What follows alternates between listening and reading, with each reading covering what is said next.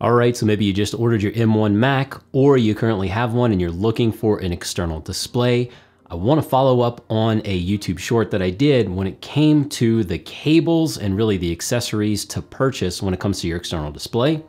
So let's get into it. What is going on, you beautiful humans? Welcome back to the channel. And today I wanted to follow up on a YouTube shorts that I did the other day, answering some questions from the community. It was a quick way for me to do that, but I needed to clarify something in my research. Now, I had talked about with the M1 Mac Mini, and I'm also reviewing the M1 MacBook Air.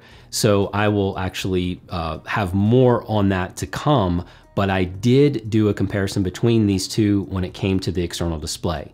Now, when it comes to your external display, whether the Mini or a MacBook Pro or MacBook Air M1, that is, I had talked about if you are connecting your external monitor via the USB-C or Thunderbolt out of the computer, but it is a USB-C capable monitor, that you should be able to get 60 Hertz refresh rate if your monitor actually goes up to that, which it probably will. However, for those of you that also have a DisplayPort, you can connect that as well coming out of the Thunderbolt 3 connection of the computer and into a DisplayPort cable. I will link those all below, all the ones that I'm testing.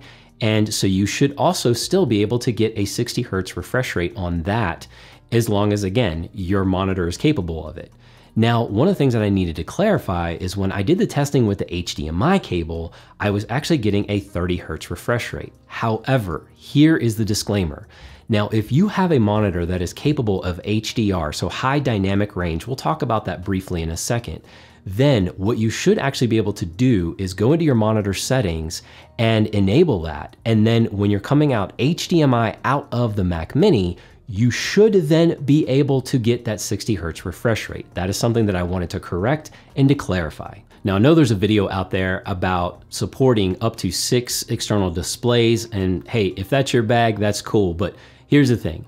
The way that the specs work for the Mac Mini is that it will support up to a 6K resolution display via the Thunderbolt 3, and then also a 4K display via HDMI. And the MacBook Air will support up to a 6K display at 60 Hertz refresh rate, but keep in mind that the display itself on the MacBook Air is at 2560 by 1600. Now, what I'm about to say is going to be saved for an entire video in and of itself, because as I start getting monitors in to test, I can give you more details on that. But for those of you that have reached out and are interested as far as what to get, what I will tell you is that you will see monitors that are IPS or in-plane switching, and you will see monitors that also have VA panels. Now, for those of you that are also creators, video, photo, and I know that there are gamers that certainly are interested in HDR displays and that higher dynamic range, but when it comes to in-plane switching, simply put, that's where you actually have better color accuracy as you move around the monitor. And especially if you had like an ultra wide that curved and having that panel, you'll see that the color accuracy throughout the entire monitor should be pretty much the same. However, on a VA panel, you may see as you turn or move around that monitor, and especially an ultra wide like the one I have behind me, you may notice those colors getting washed out. So if I were photography mainly, I would pick a different monitor than the one I have. However, as a video editor primarily, this monitor being a good all-around good photo, video, and gaming monitor, that's why I actually picked it.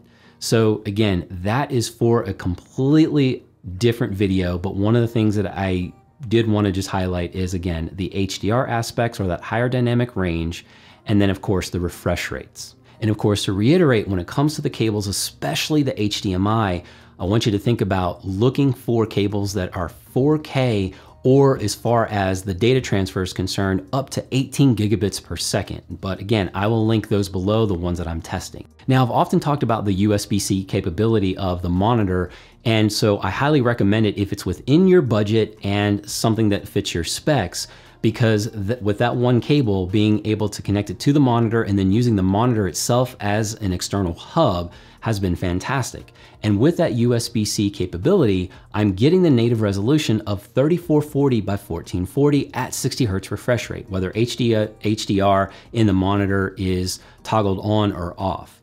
Now, in my testing, I was also finding that with the HDMI, it would default to a 30 hertz refresh rate, still at the native resolution. However, when I enabled HDR within the monitor, and this is the thing that I wanted to correct, I was actually getting a 60 hertz refresh rate at the native resolution. However, it was allowing me to also scale up to 3840 by 2160, which I wouldn't recommend, especially if it's not that native resolution. It's just gonna look kind of wonky. But I just wanted to clarify that with you. Now, going into the comparison between the MacBook Air and the Mini, utilizing the hub that I've recommended, going via HDMI through that hub, I was getting 2560 by 1080 at a 60 hertz refresh rate on the Mini, but I was also getting the same thing as 2560 by 1080 with the same 60 hertz refresh rate with the MacBook Air. However, it was giving me the option to scale up again to 3840 by 2160.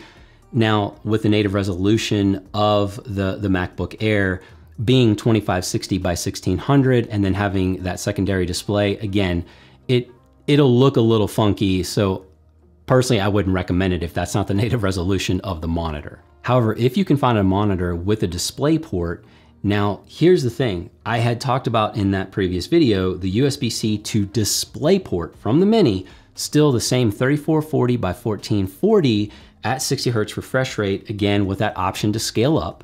And it's the same thing with the USB-C to DisplayPort from the MacBook Air, pushing that monitor again with that same resolution and that same option to scale up.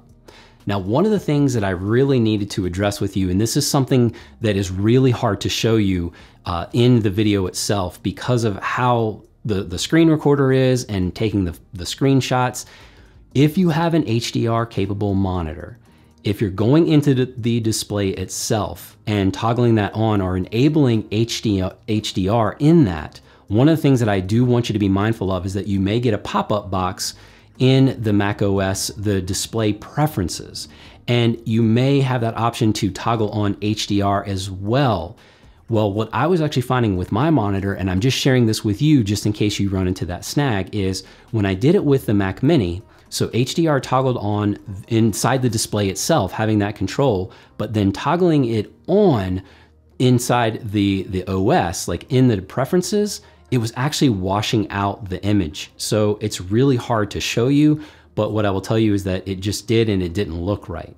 However, flip side on the MacBook Air, I did the same thing. So the display HDR enabled, going into the display preferences of the computer and then toggling that on, and it literally looked like my image came right out of the 80s because everything was just neon. And I did want to quickly address the television aspect as well, and that's a whole nother ball of wax.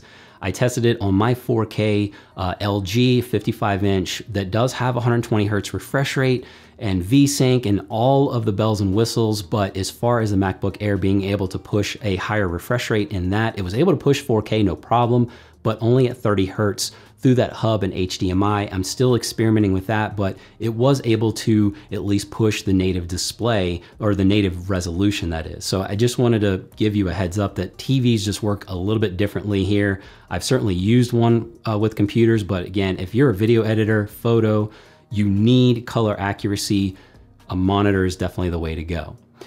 Of course, as always, I say you probably will have some questions. There's going to be more videos coming out and more details as far as monitors are concerned and editing and everything in between. So you go out there and do those things that matter. Keep rocking those faces. I'm going to keep creating that value for you here. I appreciate your time and attention on this one. You go do the things, and I'll catch you right back here on the next one.